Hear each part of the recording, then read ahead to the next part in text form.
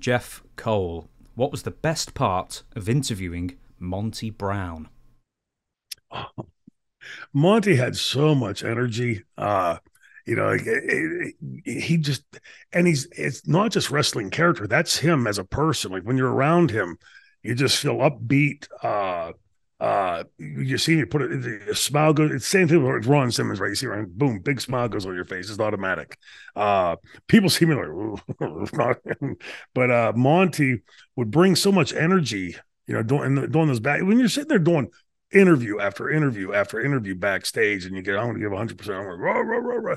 And it becomes like almost cliche. But with Monty, you always knew he was going to build to a crescendo at some point, and it was fascinating to listen to him because he would come from a little bit different direction each time, but you knew where it was going to go. And so like you're just waiting for it. And boom, here it goes. Okay, here comes the line, right?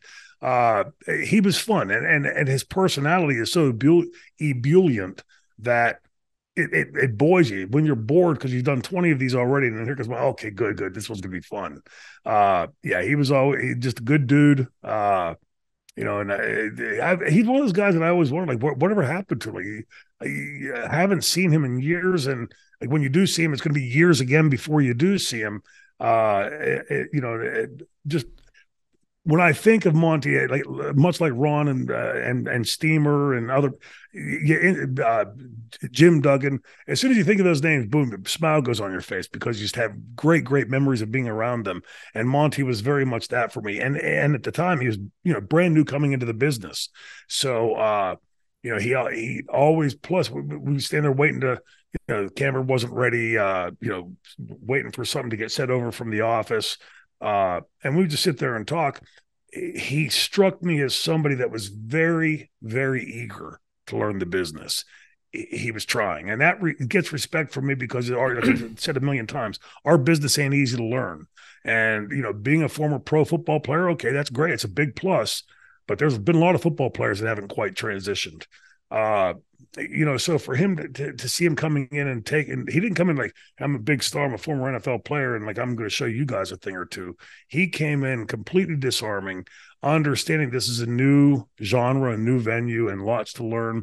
But just his personality is just one that just, puts a smile on your face as soon as you hear his name.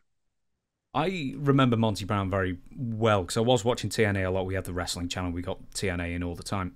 And man, he was just one of the few proper TNA homegrown talents. I mean, yes, you can say AJ Styles started in WCW, but yes, he did. But I mean, like Samoa Joe, you'd say Ring of Honor as well, but Samoa Joe, AJ Styles, Christopher Daniels, a couple of others, Amazing Red back in the day. Monty Brown, he was one of those proper TNA homegrown talents that I just thought the sky, the sky was the limit for him.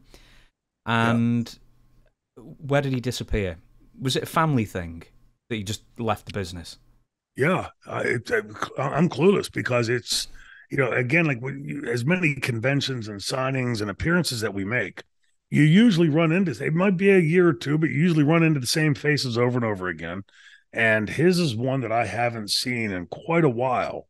I did see him somewhere. I'm thinking like in the last 4 or 5 years, but that was it. Like since TNA, that was the only time I'd seen him. And so if any of the fans out there, again, not you have the address, what is it? ShaneDouglasQuestions.com? Yes, almost. ShaneDouglasQuestions@gmail.com. So if you want to contact the show for anything other than sending in a question, you can do it that way as well. Please, yeah, I'd be curious to hear. And if any of the guys out there know, next time I see you, please let me know because I'd love to run into Monty again. Yeah, good guy.